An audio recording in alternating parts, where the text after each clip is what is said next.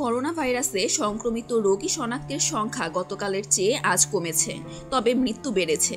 গত 24 ঘন্টায় আরও 94 জন ব্যক্তি করোনা ভাইরাসে সংক্রমিত রোগী বলে শনাক্ত হয়েছেন। মারা গেছেন 6 জন। এ নিয়ে দেশে মোট শনাক্তের সংখ্যা দাঁড়ালো 424, আর মৃত্যু বেড়ে হয়েছে 27। গতকাল বৃহস্পতিবার আক্রান্তের সংখ্যা ছিল 112। ওই দিন মৃত্যু হয় একজনের। আজ শুক্রবার স্বাস্থ্য অধিদপ্তরের নিয়মিত অনলাইন বুলেটিনে সরকারের রোগতত্ত্ব, রোগ নিয়ন্ত্রণ ও গবেষণা প্রতিষ্ঠানের পরিচালক মির্জাদি সেব্রিনা এ তথ্য জানান। আজকে 6 জন সহ করোনা ভাইরাসে আক্রান্ত হয়ে মোট মৃতের সংখ্যা দাঁড়ালো 27।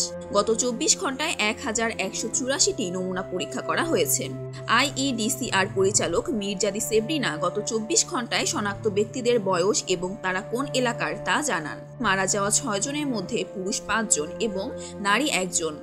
30 থেকে 40 বছরের মধ্যে 2 জন, 50 থেকে 60 বছরের মধ্যে 2 জন, 70 থেকে 80 বছরের মধ্যে 1 জন এবং 90 বছর বয়সী 1 জন। এদের মধ্যে 3 জন ঢাকার, 2 জন নারায়ণগঞ্জের এবং 1 জন পটুয়াখালী জেলার।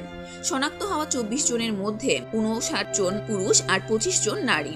10 বছরের নিচে 4 জন, 11 থেকে 20 বছরের মধ্যে 6 জন, 21 থেকে 30 বছরের 12 জন, 31 থেকে 40 বছরের 29, 41 থেকে 50 বছর বয়সী 16 জন, 51 থেকে 60 বছরের 14 জন এবং 60ঊর্ধ্ব 13 জন। নতুন শনাক্ত হওয়া ব্যক্তিদের মধ্যে 37 জনই ঢাকার বাসিন্দা।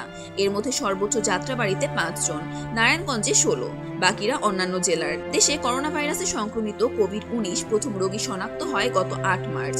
18 মার্চ করোনা ভাইরাসে আক্রান্ত হয়ে প্রথম একজনের মৃত্যু হয়। আরও নিত্য নতুন খবর পেতে চ্যানেলটি সাবস্ক্রাইব করে আমাদের পাশে থাকুন এবং আপনার মূল্যবান মন্তব্য কমেন্টসে লিখে জানান।